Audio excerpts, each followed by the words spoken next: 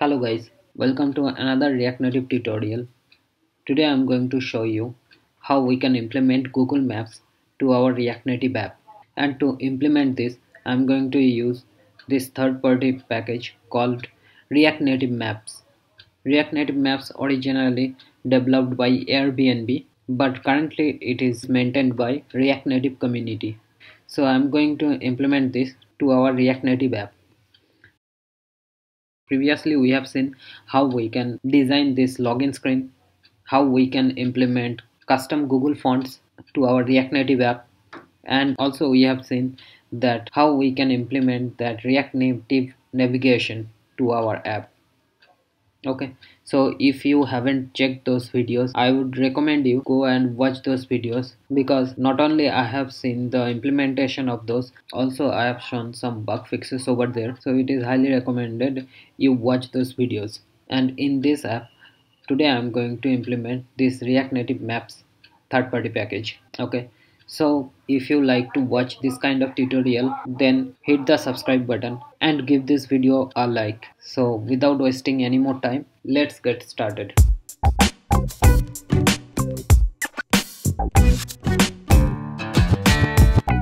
So here is our app. Okay, so in this app I'm going to implement the package. So first let me check the documentation. So over here we can see the docs folder. So navigate to that, and over there we can see that installation file. So within this installation we can see the instructions to install the package. So first of all, we need to run this command on our project. So over here I'm going to paste the command and hit enter. So it will download and install the package to our React Native app. So the package has been added to our app over here, as we can see, and over here it is giving me npm update. I will install that later. So we have installed it, and now what we need to do, currently I am going to skip this iOS configuration. First I'm going to focus on Android, then I'm going to implement this for iOS. Okay, so build configuration on Android. So I'm going to implement this on Android first. So over here it is telling us to define the React Native maps. So I have to copy these two lines, and I need to add these two lines to my settings.gradle file. So over here I'm going to Android, then there is a settings.gradle file, and over here I'm going to paste those two lines. So I saved the file. Then let's check it out. The second step, dependency, we need to add this to app slash build.gradle file. Okay, so I'm copying this line. Over here within the Android folder, within the app folder, there is a build.gradle file, and over here I have to copy this implementation project line. Okay, so within these dependencies I'm going to paste this. Okay, so save this file, and after that in your root build.gradle file we have to add this line. So this build.gradle file is within the app folder, but we need to go to the build.gradle file which is in the root folder of the Android. Okay, so over here we can see the file, and let me check once, ext. So this thing, so I'm going to comment out these lines, and after that I'm going to paste this. So over here compiled SDK version 26. So mean SDK version I'm going to copy over there and paste it. Okay, so save the file, and then what we need to do, we can skip this as we have done this project wide configuration, and now we need to implement this Google Maps API key to our Android manifest.xml file. Okay, so I'm going to copy this metadata information over here, and I have to go and check the Android manifest. Okay, so Android manifest.xml is over here, and within the application I need to paste this code, and over here your Google Maps API key here, we need to replace this string of text with our Google Maps API key. Okay, so I'm going to put my API key over here. You should use your own API key. So after saving the Android manifest.xml file, we need to implement this last step. So over here it is telling us to implement these codes to our main application.java file. Okay, so I'm copying this first line, and over here I'm going to our main application.java file. Okay, over here I have pasted it, the maps package, and after that we need to add this line only, because these other lines will be already present on our main application.java file. Okay, see over here we have the other lines. Okay, so I need to add that line only, so I'm putting a comma over here and adding the new maps package. So save the file and close it. Okay, so now I'm closing all these files, and after that we can see the implementation of maps to our React Native app. So over here on our project we need to implement it, and I want to implement it on our detail screen. Okay, so here is our detail screen. On component screens there is details.js. So over here I want to implement this map. So for this I have to import React Native maps. So I'm importing it, and currently we don't require this provider underscore Google, so I have removed that. And now within our view I'm going to add this map view. Okay, so I'm going to copy all this code. Now I'm going to add this over here. Okay, and I'm removing this provider Google. Now over here the styles. Okay, so I'm copying all these codes and adding this over here. Now save the file. Now before executing it, first we need to close this metro bundler process. Okay, and recompile the project again, because whenever we add any third-party package, that time it is good to recompile our project. So now I'm going to compile this project for Android platform. So React Native run Android.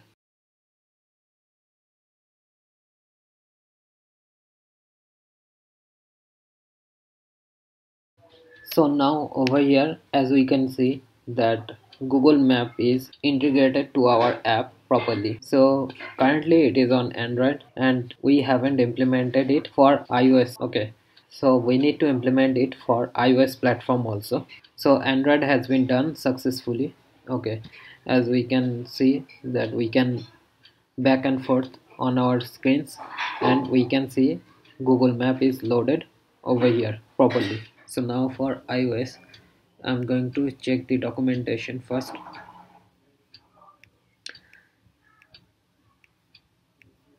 So over here I'm going to use this using CocoaPods. Okay, so for iOS you need to install CocoaPods to your computer, and then you can use this pod file to get started with the installation process. Okay, so first of all I need to copy these codes and paste it to a new file called pod file. Okay, so I'm copying these codes and I'm going over here, and within this iOS folder I'm going to create a file named pod file. Okay, and over here I'm going to paste the pod file code. Okay, and now I need to uncomment this line Also over here these three lines, okay, if we are going to use this Google Maps on iOS, then we need to uncomment these three lines. Okay, so I'm going to uncomment it and save it. Also another thing we need to do over here, target your project target. So over here we need to provide our project name, which is my app. Okay, so saving the file, and now let's check it out. Then I have to run this command pod install. Okay,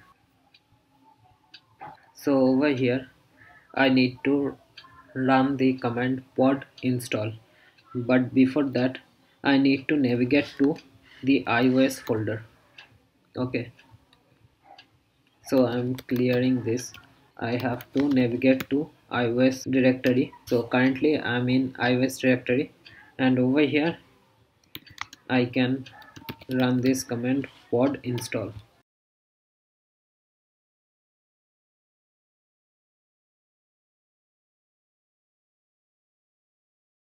Okay, so it has been installed successfully, and we can ignore this YOLO command, and it is showing over here the pod installation is complete, and please close any current Xcode session. Use my app XE workspace for this project. Okay, so we have to use this my app.exe workspace file to work on our project.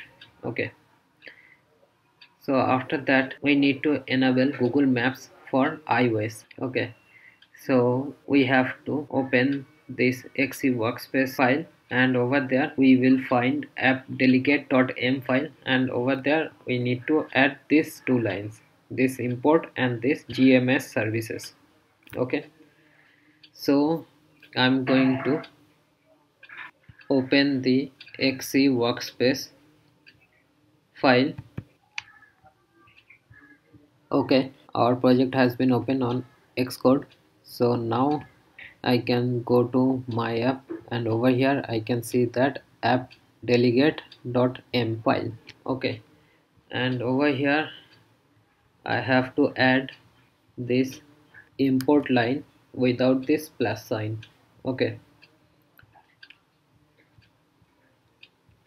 so over here I have added it, and after that I have to add this GMS services provide API key, and over here I have to provide my Google Maps API key. And remember, this line should be after the opening of this curly brace. Okay, and over here you need to put your API key. Okay, so I'm going to paste my API key over here. You should provide your own. Okay, so I have saved the file. Now let's check what else we need to do. Okay, so now we need to do pod install again. So over here I'm running this pod install command once again. Okay, so pod installation has been completed. So now we need to check what else we need to do. So I think we don't need to do anything right now, so we can implement it. And to implement it we need to add this, we need to use this provider Google and provider equal to provider Google to our component. Okay, so remember which we have removed previously. So over here I'm going to close it out, and within our details I'm using provider Google, and over here within the map view I have to use this line provider equal to provider Google. Okay, so I have tested it over here. Now save it, and now check this on iOS simulator. Okay, so for this I need to go to the root directory of my project.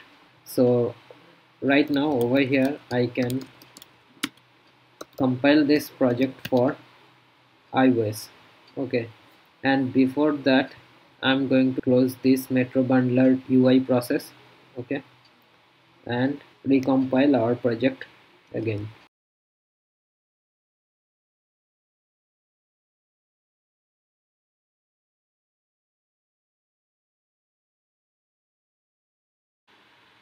Okay, so our project has been compiled for iOS also. So now let's check it out. So as you can see over here, in iOS also our app has been loaded Google Maps successfully. Okay, so now you have learned how you can implement Google Maps to both the platform on Android and iOS also on React Native. Okay, so right now I'm going to show you some implementation of it. Okay, but that has been already clearly mentioned on this GitHub page. So over here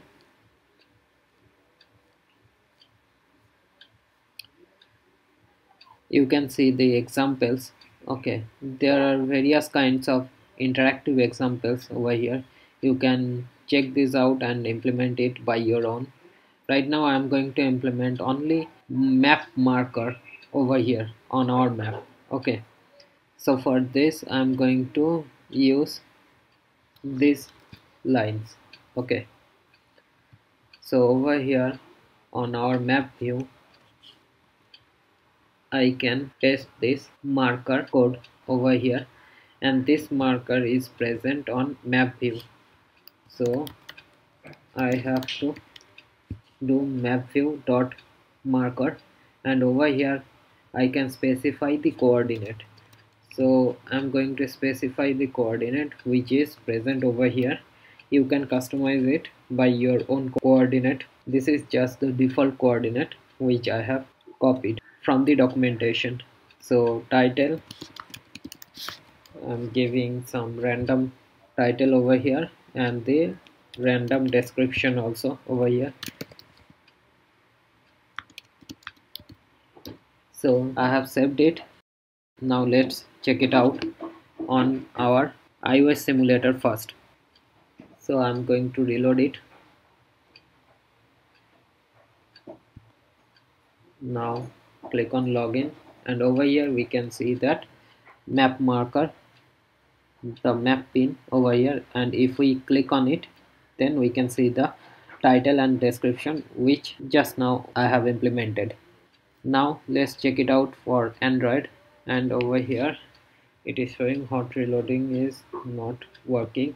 So reload it once again. Okay, so now click on login, and over here our map has been loaded successfully, and whenever we click on this map pin we can see our title and description is showing over there. Okay, so it is working properly.